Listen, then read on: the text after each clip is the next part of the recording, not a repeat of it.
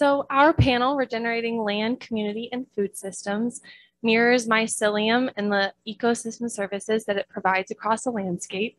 And mycelium is an underground network of mycorrhizal fungi that with its tendrils connects plants and helps to transport water, carbon, nitrogen, and other important nutrients and minerals across the landscape. It all begins with the soil. Healthy soil supports a healthy society. And by supporting healthy soil, we are simultaneously protecting and healing a myriad of other essential cycles, including the water, air, and biodiversity of our planet. Most important, soil carbon sequestration through agriculture is now positioned as one of the most prominent methods of climate mitigation. The need for regenerative agriculture is becoming a necessity and a responsibility in a time of climate and community health crises because the industrialized food system is not sustainable. Up to 6 pounds of soil is destroyed for every pound of industrial food produced. And this industrial food system is responsible for close to 37% of all greenhouse gas emissions. The regenerative farming model provides a resilient framework for agriculture because it builds climate resiliency through the method of carbon drawdown, and this is done through responsible land management and the prioritization of soil health. Regenerative agriculture utilizes the power of living systems to restore the natural benefits of ecosystems. It also provides a focus on humane animal agriculture and the social well-being of everyone involved. However, the practice of regenerative agriculture on its own is not enough. The following MEM projects shared in this panel provide the holistic, systems-based approach to thinking about regenerative agriculture and our food system. So starting at the ground level, Kara's project focused on regenerating soils, and she did this through mentoring a group of young agrarians in the process of growing nutritious and climate-smart produce, and then distributing it to the local community in an accessible way. But even with her positive impacts on the local food system and the land, she's just one producer that's looking at her farming practices through the lens of the health of land, the people, and the ecosystems. And in order to build robust communities, we're going to need more land managers and more landowners to view their practices in the same holistic way. It's going to take a lot of farmers and ranchers and the support of their communities in order to do this. My project sought to build some of these connections between producers and then also create better communication pathways between educators and professionals in the regenerative agricultural field. Another part of this food system or larger system here is that relationship between producers and consumers. And so Molly's project really sought to strengthen and more localize those relationships between them. And she also sought to find the barriers between communities getting more locally and regeneratively raised food from local farms to local plates. So like those underground mycelium networks that connect various components of Earth and life systems, our project panel weaves together a few critical layers of a holistic food system. From localized rebuilding of healthy soils and food production practices on a single farm, such as the one Kara developed, and the reconnecting of producer networks that Lily facilitated in order to share and spread such practices to as many farms as possible. And the distributional systems that I looked at, which brings that food from such farms to consumers like you and me.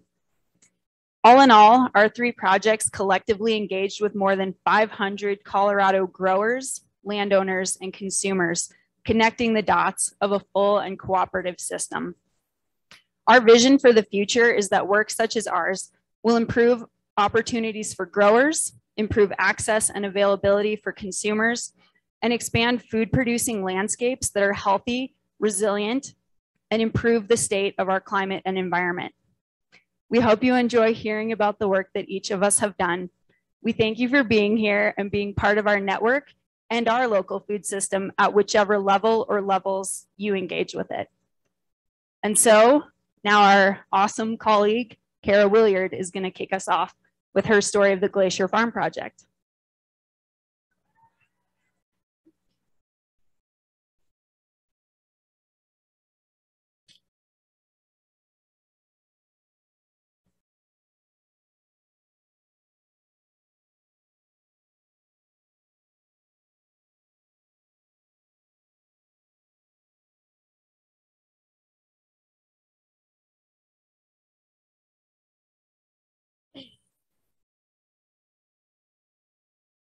Hi, everyone. Thank you for joining me here. It's been an amazing journey. My name is Williard, and my MEM project was the Glacier Farm Project, modeling conservation through agriculture. This is a project that I took from concept to a reality in a little over a year and a half through project design, planning, and implementation. Glacier Farm is a partnership project between Mountain Roots Food Project and the Crested Butte Land Trust. This project was reignited as COVID-19 impacted supply chains, particularly when it came to food access here in the remote Gunnison Valley. Glacier Farm is located south of Crested Butte at nearly 9,000 feet elevation and is situated on the historic Nikolai Homestead. The goal was to meet immediate community food needs, and the task was to start this farm from the ground up. A quick timeline of the progression of this project looks like in the summer of 2020, Mountain Roots and the Crested Butte Land Trust partnered up as Mountain Roots brought me on as the Glacier Farm Fellow. I spent that winter crop planning and infrastructure planning for the crop production space, and the partners applied for a GOCO Great Outdoors Colorado Resilient Communities Grant, and we were granted it, and this allowed me to manage the hiring process of 5 seasonal Farm Corps members. We also applied for an NRCS EQIP grant to help address resource concerns on site. In May, we broke ground, which included doubling the growing space, building 550 feet of perimeter fencing, and planting the first seeds of the season. For 18 weeks throughout the growing season, Glacier Farm contributed to the Mountain Roots CSA and the Mountain Roots Backyard Harvest Food Relief Program. In fall, as the growing season slowed down, we pivoted to constructing the NRCS High Tunnel. And once the growing season concluded, I pivoted to making recommendations on a master plan and providing a 5-year outlook into the potential of this space. The mission of Glacier Farm is to model conservation through agriculture. And this highlights the Crested Butte Land Trust's mission of protecting open space for wildlife, vistas, recreation, and ranching, and Mountain Roots' mission of cultivating a resilient food system in the Gunnison Valley by enhancing healthy connections between food, earth, and the community. In alignment to Mountain Roots farming practices, I implemented the following at Glacier Farm to build this system of regenerative agriculture, including low-till to no-till farming, a focus on soil health management and annual soil testing, intensive crop rotation between heavy and light feeder crops and nitrogen-fixing crops, annual cover cropping to help restore nitrogen to the soil, an emphasis on young farmer education, and the belief that robust local food production can build community resiliency. So the goals of this project related to my MEM project were, number 1, to demonstrate proof of concept with community engagement and improved environmental health at Glacier Farm in its initial year of production. And this goal was measured through monitoring land health, ensuring a successful season with the farm team that had an educational focus, the implementation and closeout of the GOCO grant cycle, the tracking of volunteer hours, labor hours, and then the training and rotational hours of our Farm Corps. Goal 2 is to meet or exceed projected yields in order to build Glacier Farm as a food resource in the Gunnison Valley and to contribute to the larger food hub development goals within Mountain Roots. And this goal was measured through crop planning in order to meet initial production goals, doubling the farm production space and protecting the crops, harvest and distribution logging for everything produced on site, and the successful completion of the NRCS High Tunnel to further bolster yields in upcoming growing seasons. And lastly, I looked to deliver a usable, feasible master plan for both partners to use as a guiding document for ongoing food production and other site development.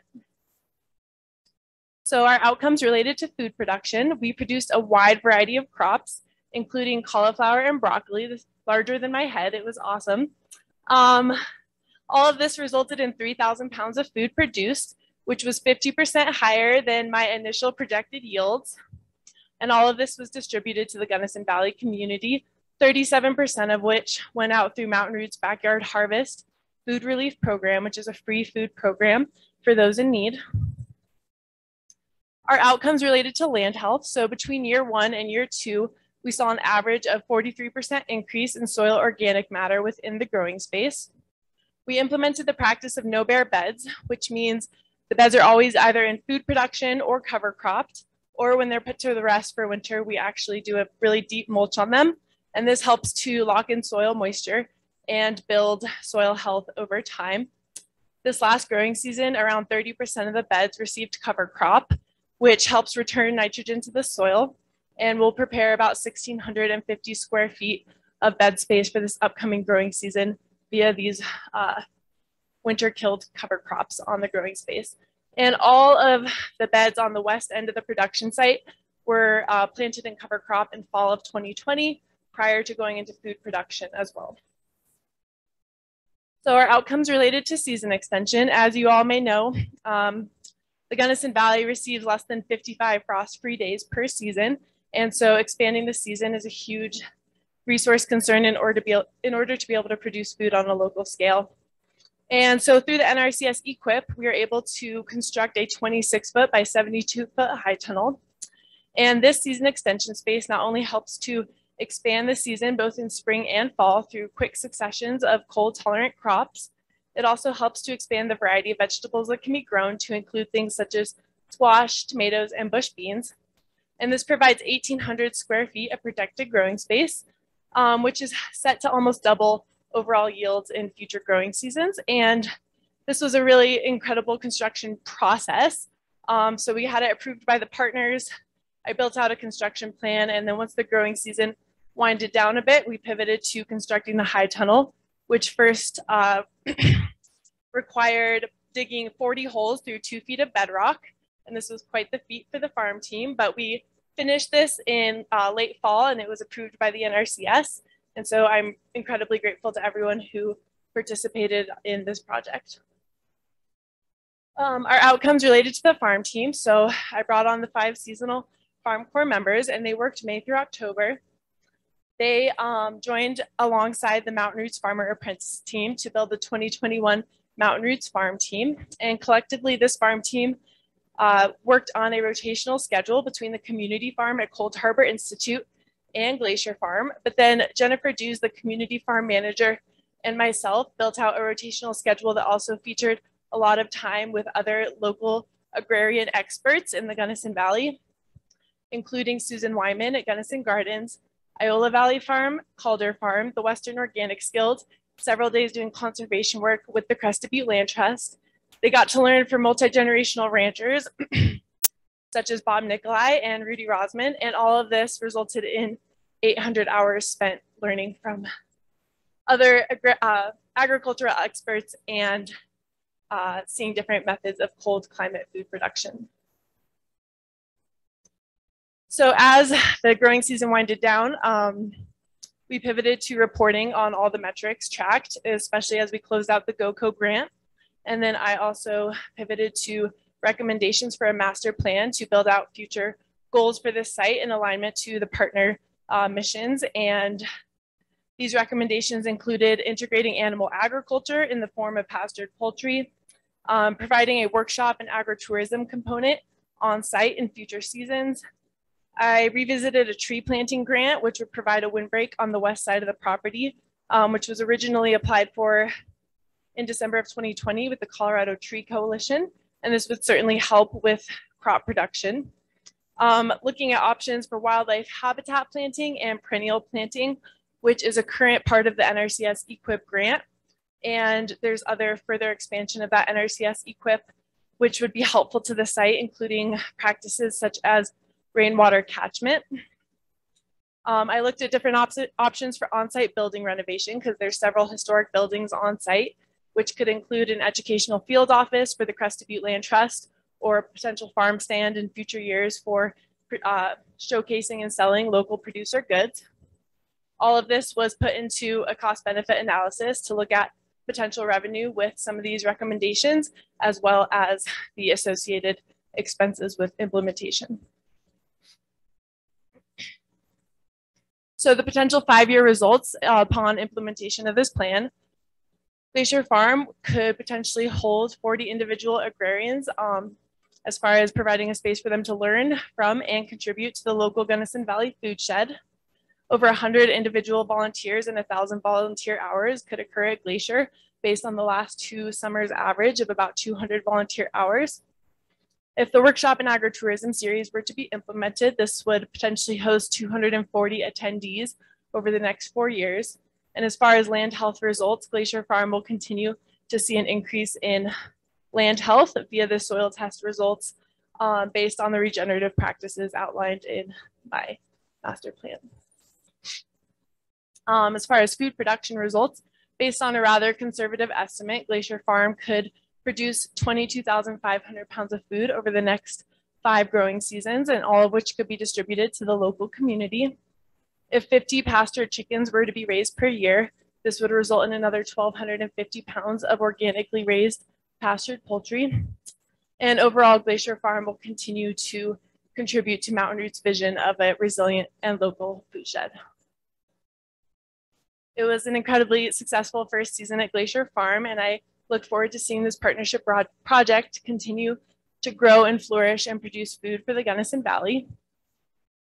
And I would like to acknowledge a huge network of people who shared this journey with me while building Glacier Farm, and who have taught me so much throughout my journey in graduate school, including Holly Kahn, Jake Jones, Cheryl Swellick, Jennifer Dews, the 2021 Mountain Roots Farm team, Molly Mazel, Dr. Michael Russell, my graduate mentor, Western Colorado University's MEM faculty, Bob Nicolai, Alicia Rummel with NRCS, Great Outdoors Colorado, the Gunnison Valley Producers Guild, my friends and family, Zach Husted, my partner, and the Gunnison Valley community. And I acknowledge that the land I farmed on and learned from for this project is the traditional territory of the Mountain Ute tribe. Thank you, everyone.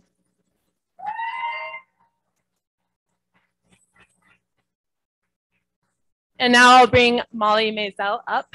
She's going to talk about how all this food gets distributed. Oh yeah, sorry. I'll take questions now, thanks.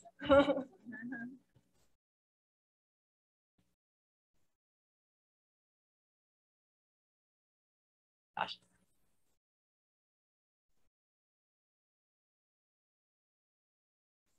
Yeah, it does both. So the question was, the question was, does the high tunnel expand the variety of food that can be grown, or does it just extend the season? And it does both. So in an ideal world, we would put in a quick succession of cold tolerant crops in the spring and fall. And then in the heart of the season, you'd be able to produce some more heat loving crops that are otherwise very difficult to grow outdoors in this climate.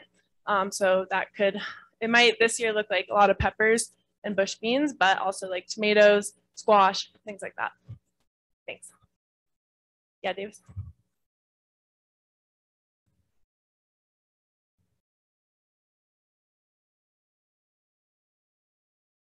Yeah, good question. So the question was how we're measuring the increase in soil organic matter.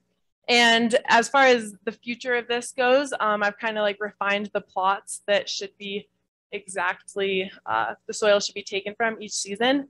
But between the 2 years, it was like an average of 5 different test sites, seeing really low numbers in the first year, and then where the bed space received cover crop and then was planted in crops and amended with compost and everything else within that one growing season, it was an average between those 2 sites. But now that we have kind of defined plot sites, it'll be a little bit easier to track in exact bed A to bed A kind of things year to year. Yeah, and it just, it all came out of the soil testing results just that we sent off to the lab. Yeah, thanks. William would like to know, is there a way to make the food grown at the farm affordable to low-income local communities? Great question. So the question, oh no, I guess you just read it into the mic. So, so that is one of the most, I think that's one of Mountain Roots' strong suits, is really not only producing this food, but finding ways to distribute this food in ways that is more equitable and accessible to low-income communities. So I think Mountain Roots has several programs that have done that really well, including the Backyard Harvest Food Relief Program, which is where 37% of the total food produced at Glacier went out, and that went out for free to vulnerable community members. But then there's been other initiatives as well, such as they just got SNAP benefits accepted and things like that. And so I think ongoing mission within Mountain Roots and a lot of farmers in this valley is trying to find ways to get this food to people who need it. That's all the questions we have time for right now. Thanks. Thank you. And now we'll bring Molly Mazel up to talk about food distribution and food hubs.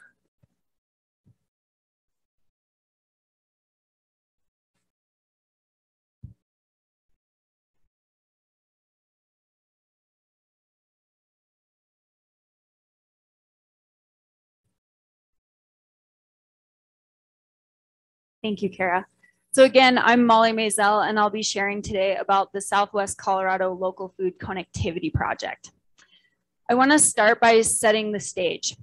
Southwest Colorado is a vast region of rural open space, high mountains, desert sage, and lush river valleys. Agriculturally, some areas in the region support warm climate farms and orchards for long growing seasons. In other areas, growing seasons are much shorter, but cool climate crops such as leafy greens can be abundant in the height of summer. Our region is economically diverse as well. Amidst wealthier ski towns, we have more than 10 census tracts that are classified as low income or low access. And in many instances, our areas with the most abundant agricultural food supply are not well connected to our areas with the highest market demand or the greatest need. Across the region, demand for locally sourced and sustainably raised food has been on an upward trend. And to meet this growing demand, over the past 10 years or so, a handful of local food hub enterprises have emerged in our region, and they're acting as business intermediaries between producers and consumers in our region. And while this is great, our regional food connectivity is still not quite at the level that many local food actors would like to see it.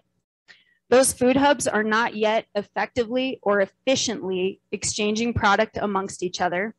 Many producers are expressing interest in being able to increase their production and reach new market channels, and consumers are consistently asking for greater product variety and improved accessibility. This project has conducted a region-wide needs assessment and planning initiative that's centered on stakeholder engagement. Our goals were to better understand the greatest successes and challenges working for and against regional food business and look for opportunities to break down barriers and improve the efficiency, viability, and equity of our regional food system. The project was collaboratively conducted by 6 local food organizations in Southwest Colorado and in 2 tiers or phases for entering the project. In Tier 1, being part of it from the beginning, has been Mountain Roots Food Project here in the Gunnison Valley, my community sponsor, and the San Luis Valley Local Foods Coalition. These are 2 areas that had not yet been connected via regular trucking routes and product exchange, and so the planning work started here. Then in the Tier 2, entering the project in a later phase, has been Farm Runners in Delta County, Guidestone, Colorado, Chaffee County, and the Good Food Collective and Southwest Farm Fresh in the Four Corners area. And as for me, it's just been an honor to have been able to co-develop and co-direct this project on behalf of these organizations. The methodology of the project was strategically laid out over the course of more than a full year and in 4 distinct phases. We started with a local food economy needs assessment in the Tier 1 partner areas. This was focused on 3 main stakeholder groups: producers, wholesale buyers such as restaurants, grocers, and schools, and individual consumers. It involved a widespread administration of a survey, but also a series of stakeholder roundtable conversations that were designed to facilitate open dialogue, experience sharing, and brainstorming around opportunities for our food system. This all happened well ahead of the busy growing season, so that during the growing season, we could conduct a pilot program to test drive some strategies identified during the needs assessment. After the growing season, the needs assessment process was replicated in the remaining 4 network partners areas. And finally, all of the data gathered was analyzed and documented into a set of recommendations for moving this connectivity work into future implementation. Now, a little bit more about the pilot program. So here we tried 3 main strategies. The first one was all about connecting the Gunnison and San Luis valleys. Now, the San Luis Valley already has an established food hub, but without an established bulk market in Gunnison, it didn't make sense for them to simply create a new trucking route here. It's about a 9-hour drive over a mountain pass. And so with our tier 2 partner, Farm Runners, our 3 entities formulated and tried out a truck backhauling strategy in which the Farm Runners truck passing through Gunnison to exchange product with the San Luis Valley would save room on the truck for Gunnison goods to go to the San Luis and then bring some San Luis Valley goods back for delivery in Gunnison on the return trip. Now, this kind of coordination certainly takes more time and effort by all parties involved, but we found that with proper planning, this method has the opportunity to move more product around the region without adding more gas-emitting trucks to the road and reducing the inefficiency of having empty trucks on the road, mostly on their return trips. Also in the pilot program, very briefly, here in Gunnison, we launched an online local food ordering platform to encourage more ongoing and consistent sales during harvest season. And our last strategy was all about marketing and consumer education. And for this, we coordinated and co-hosted a 2-day Gunnison Valley Regenerative Farm Tour in which attendees visited 7 different local farms, got to know their local farmers, including Kara Williard, and ended their tour at the Gunnison Farmers Market to do some shopping.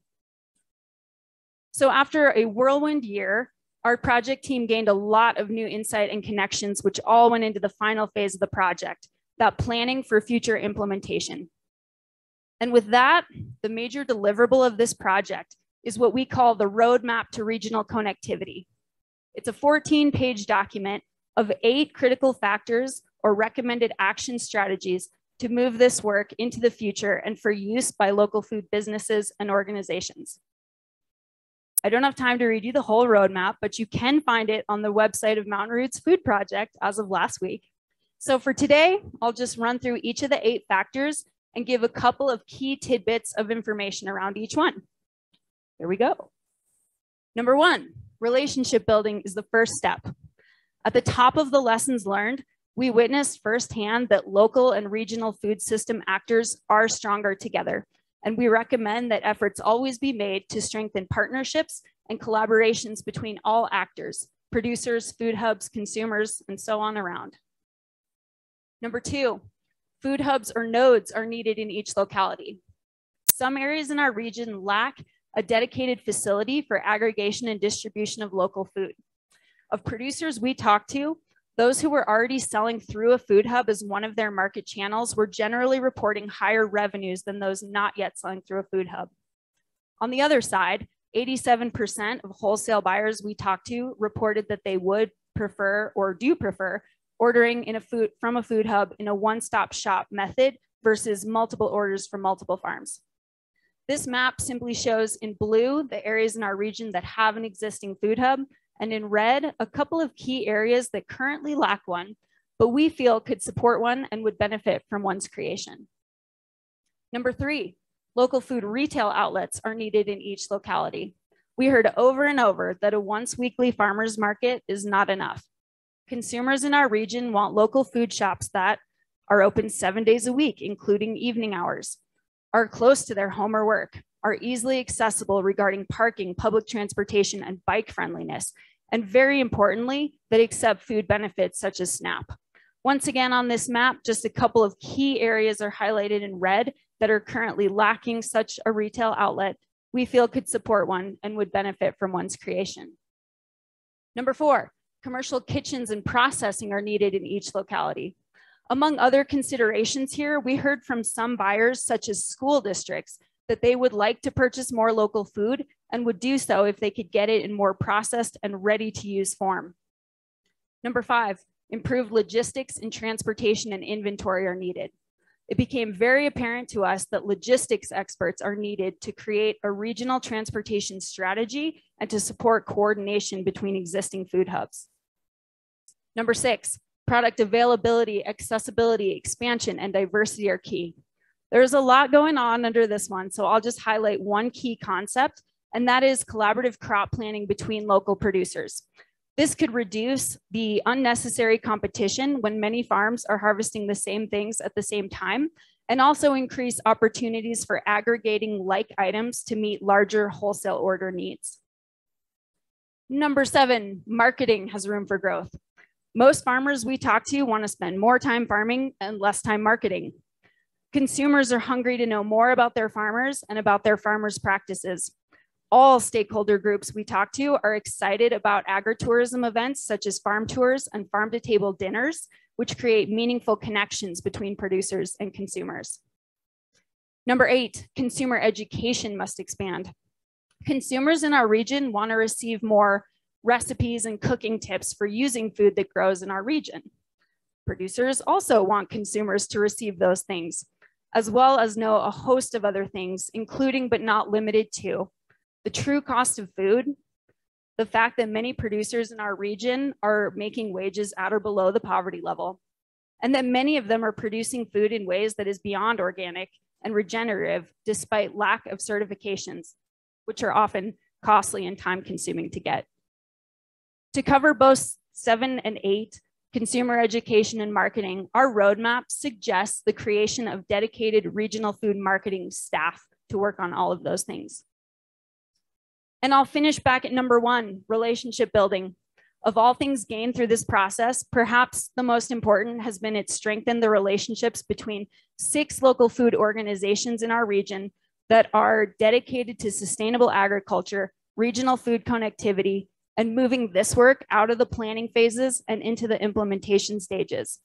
And with that, I thank these people so much, the leaders of the organizations, including Holly Kahn with Mountain Roots. These are the visionaries behind this work. And I must also thank a host of other people who've made this work possible and supported me along the way, including numerous MEM faculty and staff. Thank you, Kate. Members of this community, including those with the Gunnison Valley Producers Guild, Mountain Roots farm managers, Kara Williard and Jen Dews, my family and friends. And lastly, to the 300 plus stakeholders that were involved with our needs assessment process, and to the funder of our work, the US Department of Agriculture. Thank you all so much for listening.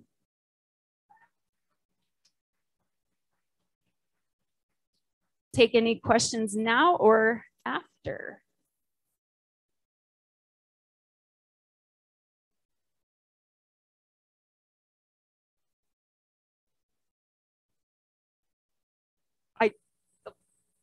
Jess?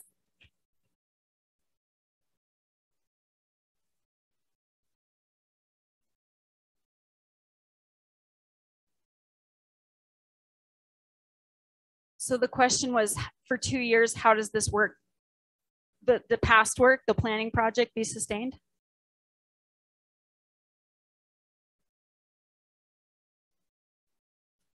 That's a great question. So funding is a big one. I will say this planning project was going to happen whether it was an MEM project or not. And thanks to the USDA grant. So now I know the organizations involved are applying for more funding from the USDA and other sources to get some of those items in the roadmap, we hope, up and going over the next 3 to 5 years. So it takes funding, it takes people, but those organizations, the 6 have been involved with this project, are committed to moving this work forward. And I really hope to see some big moves there. And hopefully there are opportunities for more MEM projects if possible.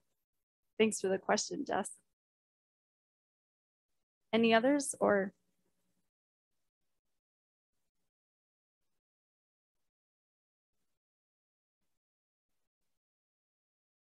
The question was, how did climate change factor into conversations with producers?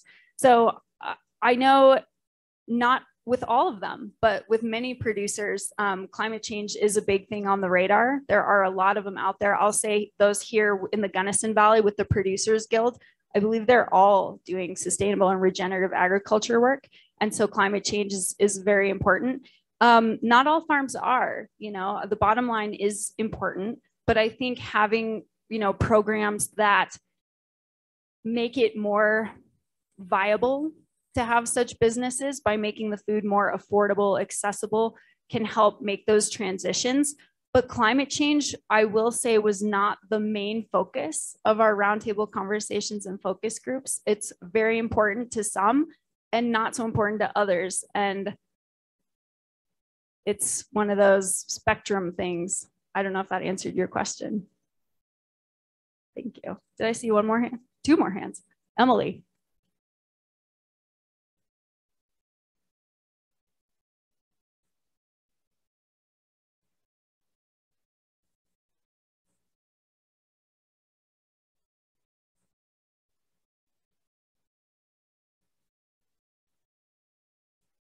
The question was, were these 6 organizations that did this project together, were they already talking, or was I the one who connected them? It was completely not me. They were already talking and had applied for and received this grant to do this planning project first. So I think that's a great thing. You know, it also speaks to Dr. Young's question over here that this work it's already happening, which is exciting. I was lucky to be given the position to help guide the project a little bit, but they were already doing it, which is a cool thing. Thanks for the question. We'll have to save the last questions for the panel discussion, but thanks. Thanks everyone for your questions. I'm going to hand it over to Lily for the final presentation of the day. Woo!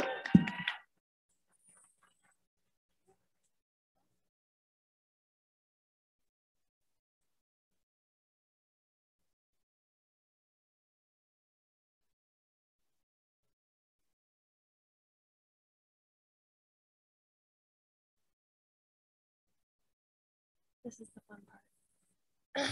So my name is Lily Richards, and my project focused on regenerating rangelands and ranching communities through the rebuilding of the Colorado Regenerative Network. So first, I'll start off with the problem statement that my project helped to address. I'll introduce the Cold Harbor Institute and the Colorado Regenerative Network, and then walk you through the 4 phases that my project is broken down into, and the cumulative products that came from these phases. And lastly, the next steps in my project scope. So for many decades, the agricultural sector has been facing a great challenge in an increasingly variable and unpredictable climate. And the way that ranchers and farmers practice their land management has a direct relationship to their ability to address this challenge. And it's essential to attaining widespread health of land, livelihoods, and ecosystem resilience. There lacks a pathway for producers to really connect with one another and share knowledge and practices, and then to gain support from experienced practitioners. So my project sought to create some of these connections and pathways. As you've heard, the Cold Harbor Institute is a local nonprofit here in Gunnison, and its mission is to demonstrate and share best regenerative living practices. And it does so very well on its 334-acre ranch outside of town. Among its many land uses that this property holds, one of them is to graze holistically managed and regeneratively raised hogs and cattle. So from this really strong regenerative bedrock, the Colorado Regenerative Network was born. In 2017, the Cold Harbor Institute began a path to become a Savory Institute accredited hub. And the Savory Institute is a global network with the mission to restore the world's grasslands through holistic management.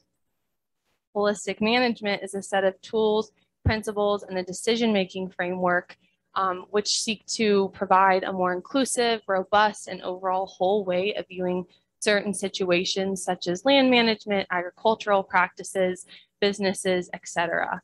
And so with the partnering of these two, the CRN has a mission to expand regenerative practices into statewide practice and consciousness through collaboratively and synergistically focused work in the Colorado region. The CRN has been working towards this mission with its co-hub leaders, the Parker Pastures.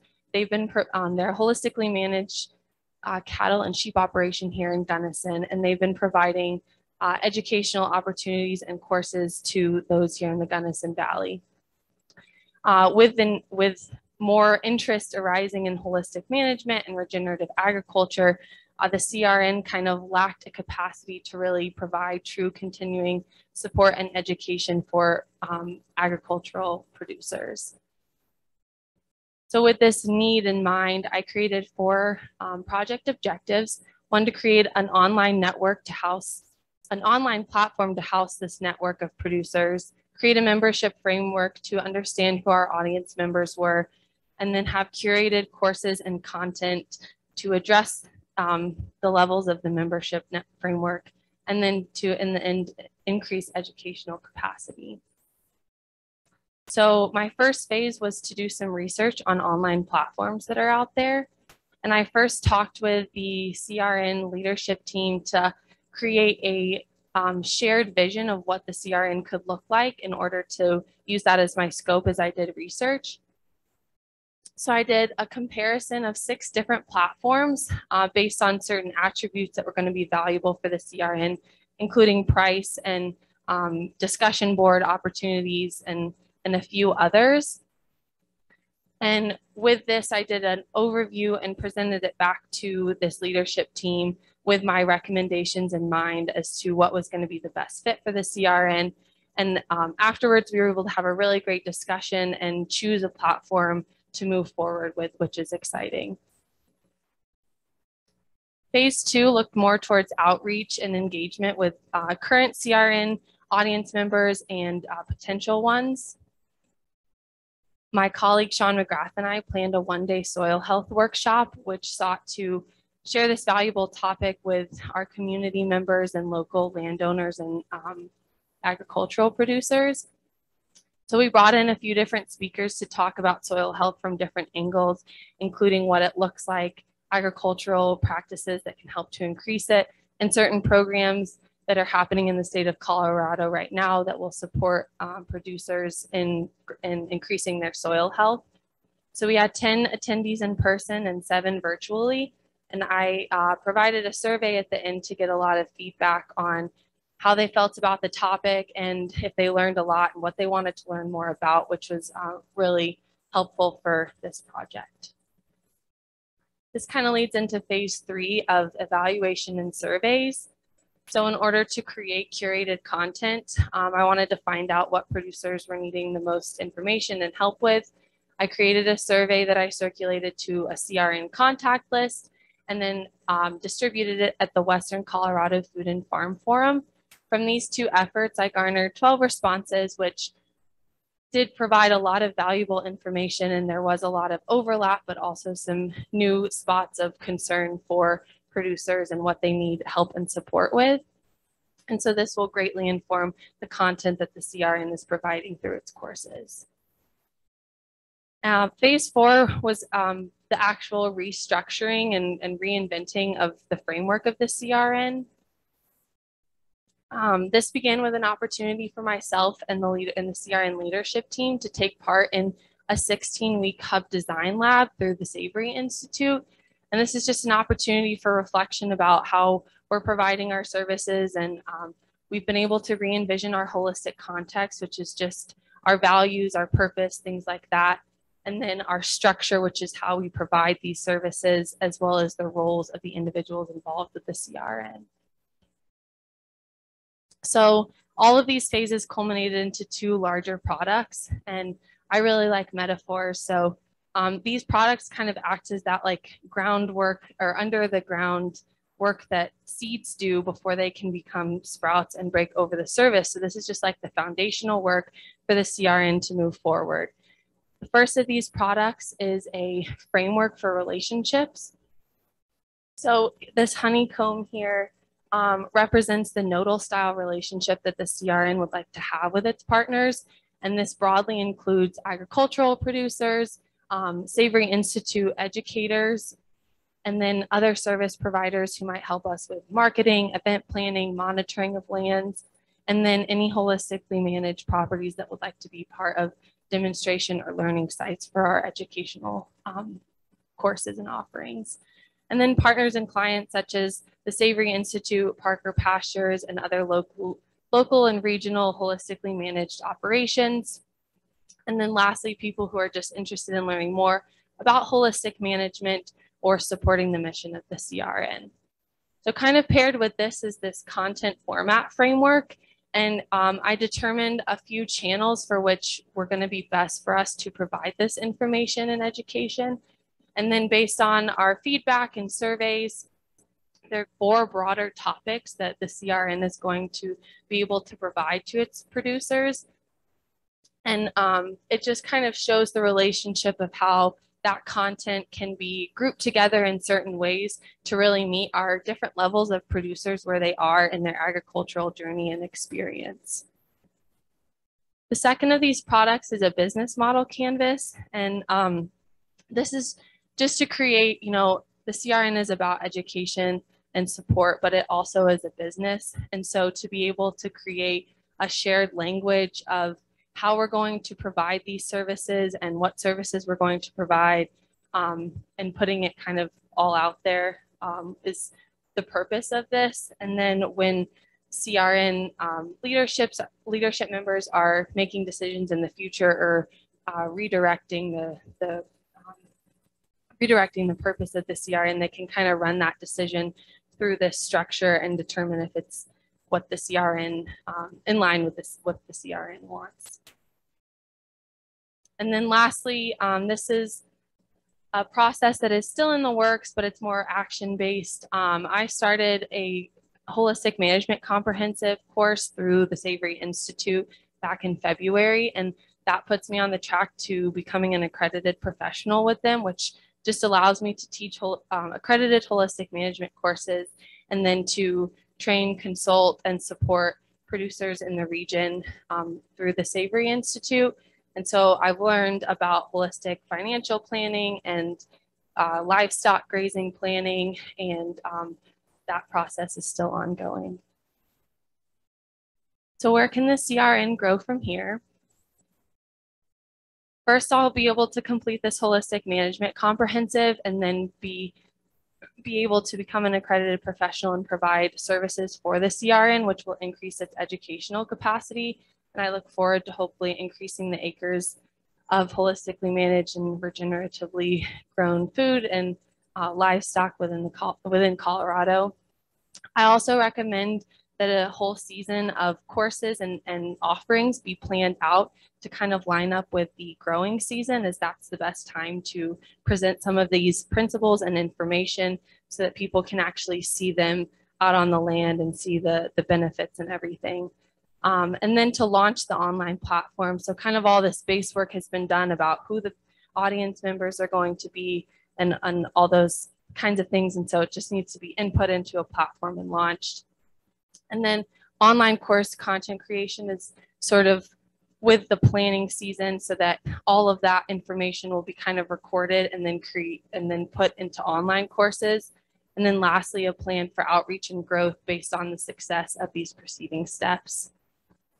And then I'd just like to thank MJ Pickett, the Executive Director of Cold Harbor, Dr. Melanie Armstrong, my mentor, the Cold Harbor Institute, and Ralph E. Clark for my fellowship supporting my master's project, Hannah Schaefer Tibbetts, Mill Creek Ranch, and my family and friends.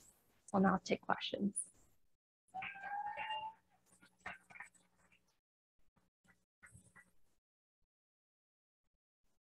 Yes, Hannah.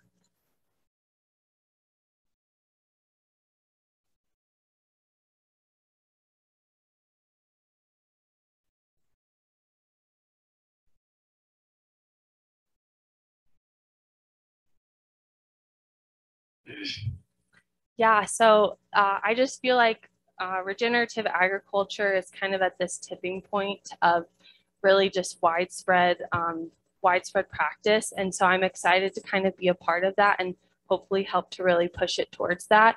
I think that generational ranchers and farmers and other people interested in the environment have really seen the negative impacts that land management through one lens has had on people's livelihoods, on the soil productivity, things like that. And so I'm just excited to be here during this time where I feel like it's about to kind of really take off and could really benefit the landscapes and the people involved with that.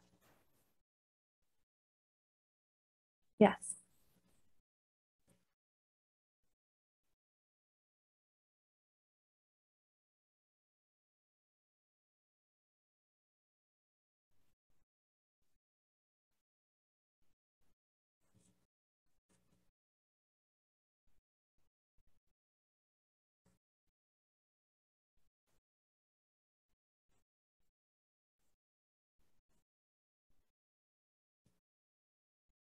So the question is whether I received any pushback from more conventional producers on these new practices and kind of a new way to do things. I personally have not, and I would say that my project wasn't as outward facing as maybe my next experiences will be, and so maybe that's coming.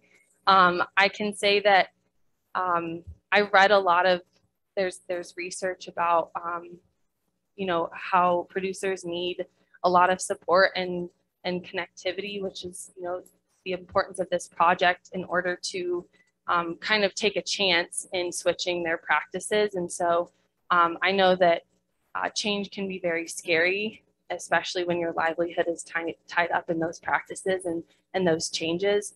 And so while I have not dealt with it yet, I know that I try to just come from a place of understanding, and that there could be a lot of different ways to do things, and that it can be scary to try something new when your livelihood is tied up in it. We will now move into the full panel Q&A.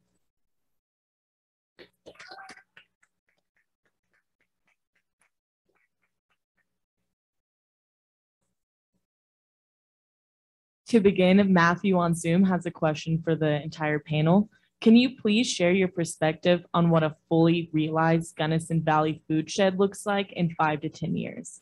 He also says there's no right answer.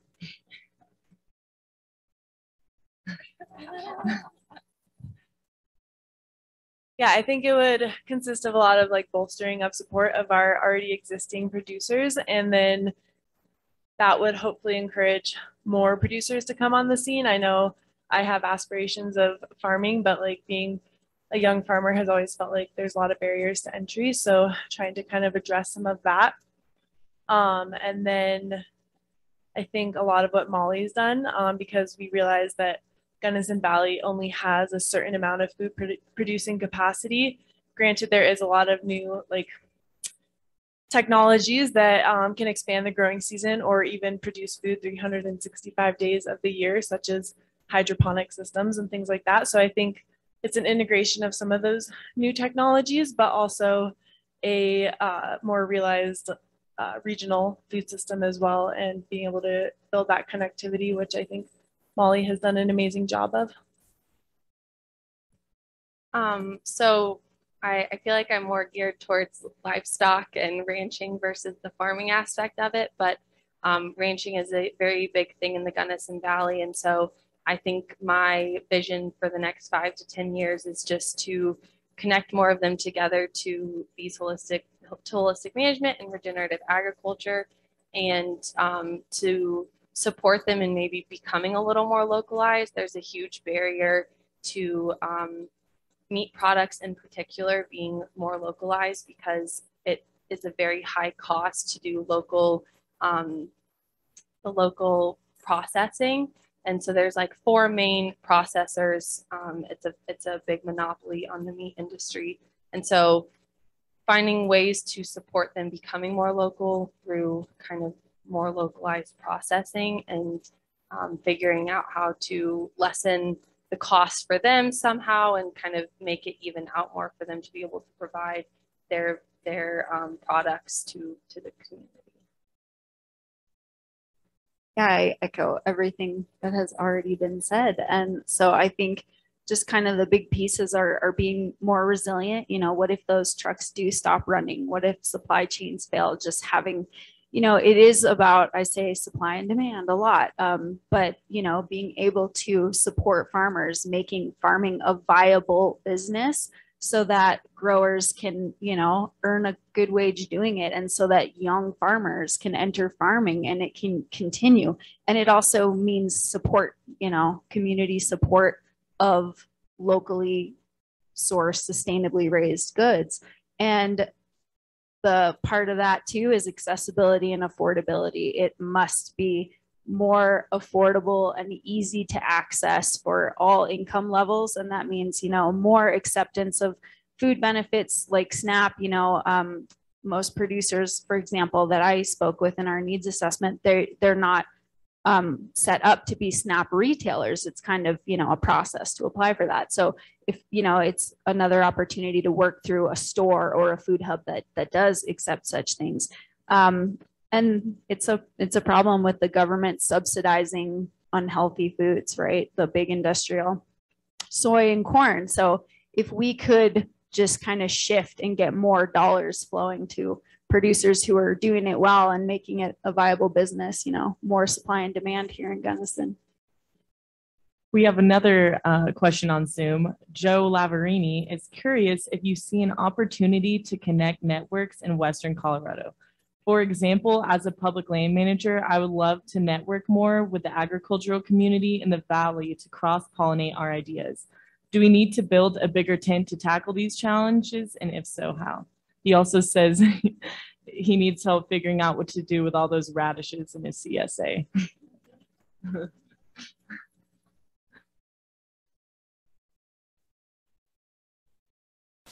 Yeah, I think it's an important conversation because these conversations around regenerative agriculture do need to kind of take a holistic approach and like how they can integrate with other movements. So that was a really, I think, interesting part of my project is kind of taking agriculture through the lens of conservation and trying to understand how some of the conservation values can be modeled through agriculture. And so I think there is a gap in how some of those conversations and connectivity are currently happening, but I think there's a lot of need there, and I would love for more networking and connectivity among different movements. I wasn't at attendance at it, but I heard that the Crested Butte Community Compass had brought together land management agencies and conservation groups with ranchers. And I think those conversations, I don't know what exactly happened there, but I think that just needs to happen more. It's like, we shouldn't be working in silos. We don't have a better answer for you, Joe. And my favorite way to use radishes is just slicing them up and putting them in a salad, maybe pickling them. I think that was part 2 of the question. Hi, Joe, and thanks.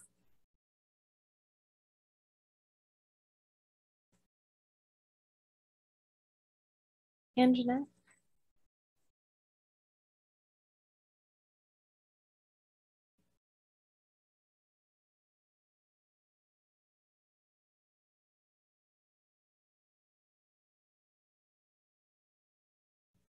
So the question is what advice I would give to a young farmer or a first generation farmer.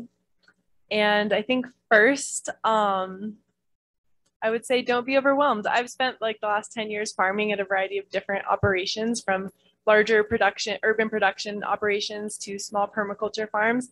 And I think the common thread is there's always a lot to do, but if you kind of go about it with like sort of a project-based mentality and you have your goals, you can just kind of slowly tackle piece by piece. I think just leaning into the network and kind of remaining humble as you just every day are humbled both by the land and the farmers that have been doing it so long. They know the natural phenology of how everything occurs throughout the growing season, and it's just kind of like a lifetime of learning and abundant, ever infinite knowledge to know. And so I think if you can kind of just take it little by little and not get overwhelmed, and reach out to your community, really reach out to the people who do it well. And I think it's really easy to get into farming. Like there's so many opportunities. Farmers always need help, and so it's an abundance of opportunities. But then as far as like actually taking the steps to owning your own farm or things like that, that's a whole another pursuit, and that can be a little bit more difficult. But thanks for the question. We have another question on Zoom. Hannah would like to know, how will you make inroads with generational farmers and ranchers? Can you repeat the question? How will you make inroads with generational farmers and ranchers? Inroads? Yeah. I have been working on a ranch here in Gunnison for the last year, and trying to build relationships through just getting to know people and having experiences with them and understanding things from their point of view. And I think that that's what I will continue to do. I'm actually not really a people person, but I feel like in the right setting, I do like to make connection and make people feel heard and supported. And so I think that just continuing to, push myself outside my comfort zone and try to meet these people is going to be how I do that. Thank you, Hannah, for that question.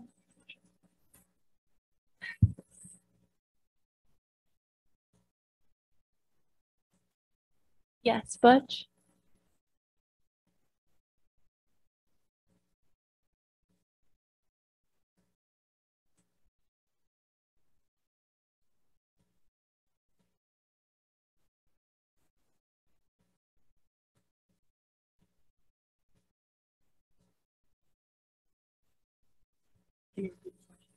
The question was whether any of us have tried or whether we know of any attempts to reach out to Indigenous peoples and figure out what sort of foods they were eating when they were here. And I can say that I'm not sure of any. Yeah, it's a really good question. And I can't speak to that here in the Gunnison Valley. I'm new to farming in this valley, but I'm a multi-generational New Mexican. And I think a lot of what I learned and how I grew food in New Mexico was completely based on indigenous knowledge. And that said, I also want to pay tribute to any of these concepts of sustainable or regenerative agriculture, because that is just innate to indigenous knowledge, that their farming and agricultural systems were inherently regenerative. And so I think there's a lot of new age buzz around these words, but that these original agricultural practices were regenerative in their own and on their own right. So thanks for the question. William, are you answering that? Sorry. I'll just add really briefly. We had a great partner in our collaborative for our project, the Good Food Collective in the Four Corners area, which is really involved with the Montezuma Food Coalition. I might have said their name wrong, which are really well connected with BIPOC communities in the Ute Mountain Ute area and the Navajo Nation as well. So I know we had a bit of engagement from those groups in our needs assessment. And as far as particular crops, I know that they've just got, there's some great farms out there doing, is it Arrowhead doing the grain, kind of in the Four Corners region. So Bow and Arrow, thank you, is the farm down there. So there's, I can't speak exactly to older traditional things, but there's some really great farms out in that area. That's a really great question.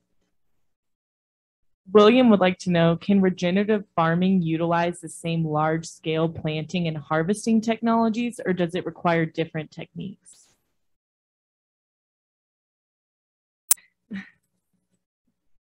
I think there's a lot of really large-scale regenerative practices being applied to animal agriculture, and it's being implemented across pretty large-scale operations as far as cattle grazing and things like that. I think there's still some efficiencies that could be improved upon crop production, but that as a whole, it's kind of if you have a full system of efficiency from start to finish of a certain crop, you can do it regeneratively, especially if you're doing large scale cover crop and just keeping crop rotation and things like that in mind as you scale up into larger operations. And that's Bow and Arrow, which is it's a Ute Mountain Ute tribe farm. They do a lot of large scale production corn, and they just have, cover cropping and really intensive crop rotation on a really large scale. So they are protecting soil health even while scaling up into larger operations.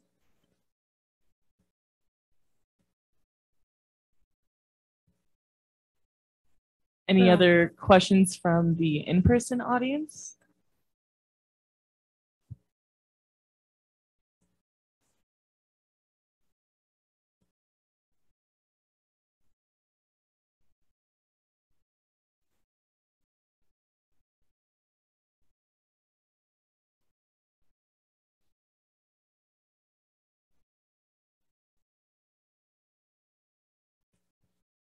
The question was, how do we see being able to include the immigration community in Gunnison with these sorts of projects? I think that just getting the information out there and letting them know that we're wanting to bring them to the table. Cold Harbor Institute has recently been going through its educational content and getting it translated into Spanish. And so I think that being able to offer this information in different languages is very important. And then to your point that yes, they have a lot of knowledge from their own experiences. And so I think to maybe just be better at facilitating that and letting them know that we would like to have them at the table. Yeah, that's a great question, Ricardo. Thank you. And I think a big part of it is land access. It's not easy to obtain land. And I think I've been inspired by some, we worked extensively with the San Luis Valley Local Foods Coalition, and they have a program. It's an incubator farm program specifically for immigrant communities, immigrant families to have access to farmland to support themselves, but also sell that food as a business. And I think that's a really cool model that would be neat to bring here. Just maybe having a way to access, gain, or lease land, or have kind of incubator programs to bring in more communities that are having more barriers to accessing land to farm on. It's a great question.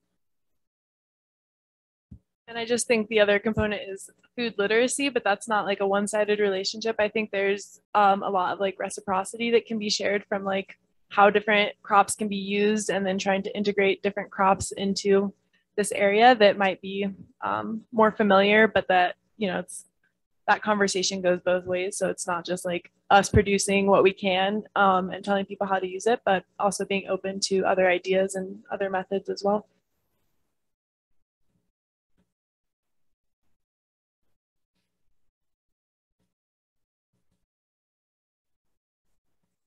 Thank you. I'm going to have this panel sit tight for just a moment because we can all think about how hungry we are and how much we want to get out in the sunshine. Thanks for ending the day on a food panel.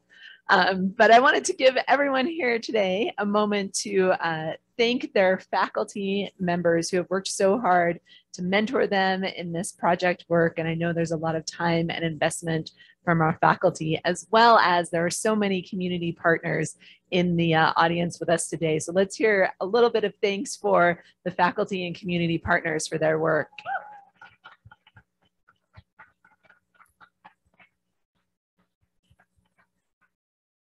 It's been an amazing first day. I can't imagine I can't believe that we're just one day in. There's so much that I've already learned and so many things that we still have yet to learn over these next 2 days.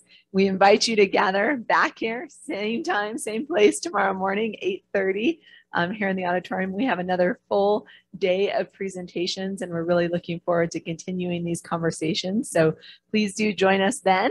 And now I'd like to congratulate our newest Master in Environmental Management students. Let's start with Molly Mazel down on the end.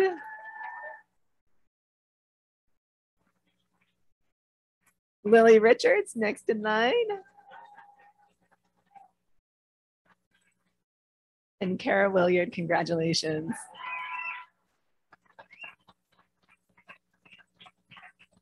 Congrats to all of you and enjoy your evening.